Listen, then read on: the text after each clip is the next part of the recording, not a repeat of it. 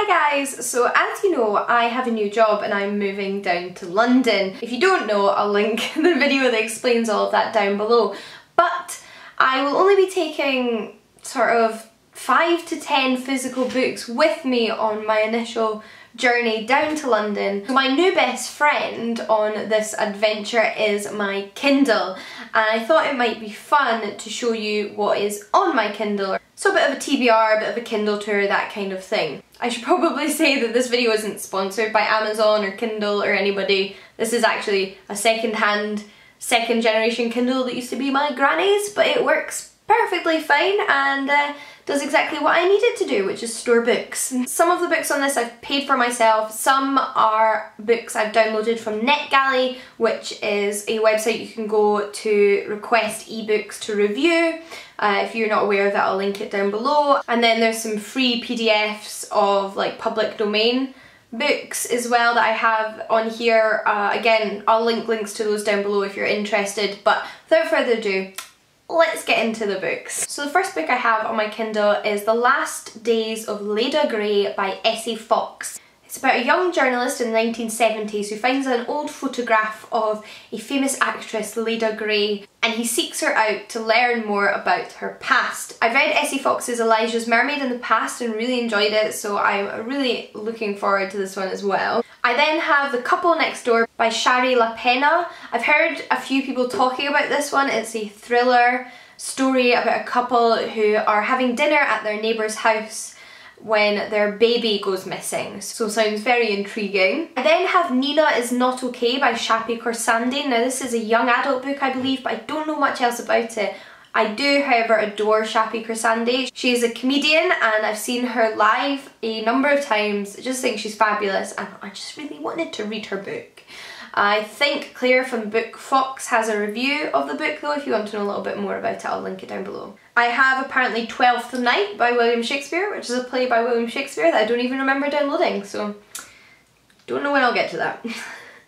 I then have A Cold Legacy by Megan Shepherd, which I pre-ordered. I think it's the third in Megan Shepherd's trilogy, which began with The Madman's Daughter. I read the first two in the series, and the second one was just such a big disappointment after having really enjoyed the first one that I just never bothered to read the third one. But maybe I will. Maybe one day I'll just really crave to read it, and I will. A book I'm a little more excited for is a double-barreled detective story by Mark Twain, and this is a parody Sherlock Holmes novel written by Mark Twain. What more need I say? We then have The Cuckoo's Calling by Robert Galbraith or J.K. Rowling. This has been on my Kindle for ages. I think it was £1 in a Kindle sale once and I've just never gotten around to reading it. But I do actually hear really good things about J.K. Rowling's mystery series that begin with The Cuckoo's Calling, so I do want to get to it eventually, and I have it, so presumably I will. Another one I've had for ages is The Final Empire by Brandon Sanderson. Again, I think I got it for like 99p in a Kindle sale. I have heard so many things about Brandon Sanderson, good and bad, on BookTube. He is,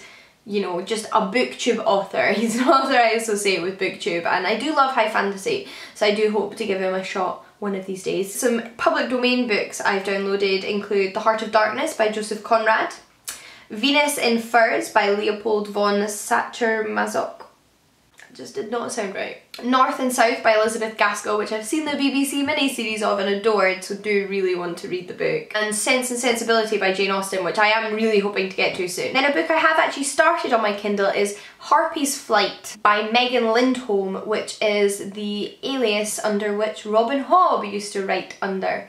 Actually, I have no idea which one of those is her real name, but that's the old one. And Harpy's Flight is obviously one of Robin Hobb's very early novels. It is a fantasy novel still. I have to say, from the maybe like 20% I've read though, it really doesn't live up to the writing she's done under the name Robin Hobb. But I would still like to finish it and have read some of her earlier stuff and kind of see how she's grown, so I do intend to do that. It's not terrible, it's just not as good. Generally speaking, once I've read a book, I take it off my Kindle just so it's not taking up space. So that's why all of these I haven't read or haven't finished. I then have The Night Watch by Sarah Waters. We've all heard the name Sarah Waters. I've still never read her, which I am appalled by, but she just gets rave reviews. so I do really hope to get to her very soon. This one I got off NetGalley. I then have one by Sarah Crossan, which is a young adult novel told entirely in verse, and it's about two conjoined twins.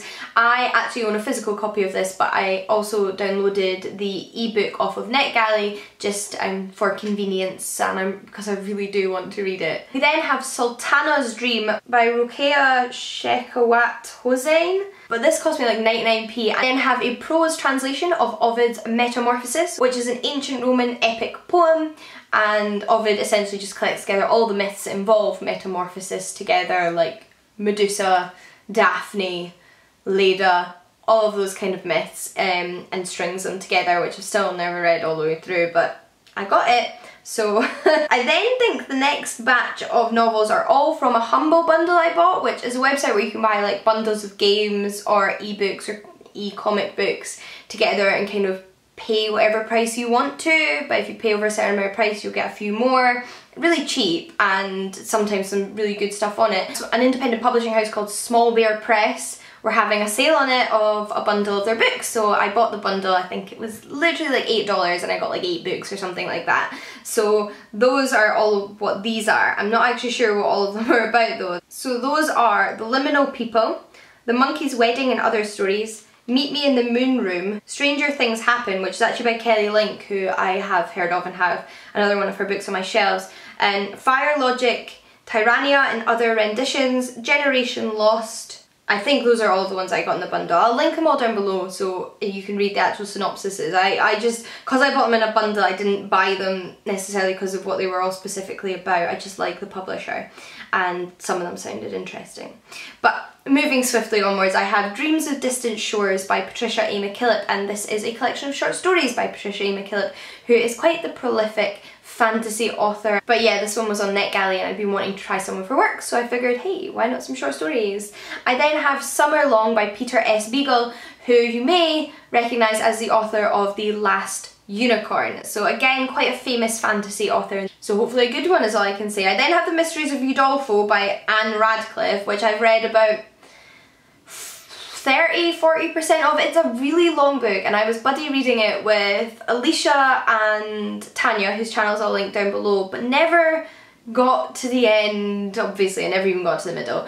It's really enjoyable when you're reading it, but nothing ever really compelled me to go back to it, and it was just quite slow. I would like to pick it back up because I certainly wasn't not enjoying it, and I'd love to know what happens to the characters. It's a gothic novel. It's one of the novels referenced a lot in Jane Austen's Northanger Abbey, so I would really like to finish it. I then have Arcadia by Ian Pearce, which I did buy myself and I'm actually kind of actively reading. I actually have the physical copy here, so I'll show you that. But basically this is just too bulky. I couldn't take it anywhere with me. I have some problems in my wrists and these parts of my hands, just like repetitive strain injury, and this is just not a comfortable book to read when you're trying to rest your hands and your wrists. It's just basically like, no, it was a mistake, this thing. I can't read it, so I decided, because I was really enjoying it, I wanted to read it on the go, wanted to be able to read it easily without it being too much weight, to buy it on my Kindle, and I'm glad I made that decision and I am really enjoying it. We then have Rise of the Dragons by Morgan Rice, which I don't know much about, but somebody recommended it on my Books About Dragons video, and I went on Amazon and it turned out it was free on the Kindle, so I downloaded it because why not? I love dragons and I may as well give it a shot if it's free. And given that somebody actually recommended it to me, I'm presuming it's at least got something positive to offer. And then there's a book I don't need to say much about, and that is Harry Potter and the Cursed Child by J.K. Rowling. Yes, I bought this on my Kindle and a physical copy, and I've still not read it. I know, I bought it at midnight on my Kindle because I really wanted to read it. I got 20% of the way through before I decided to go to sleep, and then by the time the next day came around and the hype had kind of overwhelmed the internet, I just didn't want to read it anymore. So we'll hopefully get into the right headspace to read it further down the line. Next is The Regulars by Georgia Clark, which I also got off NetGalley, and this is a novel about 3 girls who are just average girls, living average lives until they come across a magical tincture which makes them, you know, phenomenally beautiful, and it changes their life. It sounds kind of disturbing. I then have Dead Man's Blues by Ray Celestine, which is a murder mystery, I believe.